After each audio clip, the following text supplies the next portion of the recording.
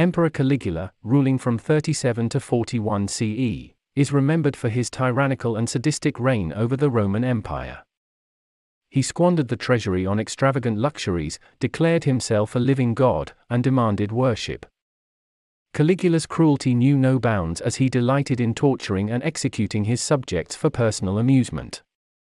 He reveled in gladiatorial games and engaged in incestuous relationships with his sisters.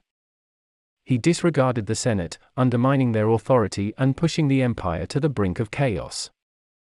In 41 CE, Caligula was assassinated by a group of senators and guards. His reign serves as a stark reminder of the corrupting influence of absolute power and stands as a cautionary tale in history.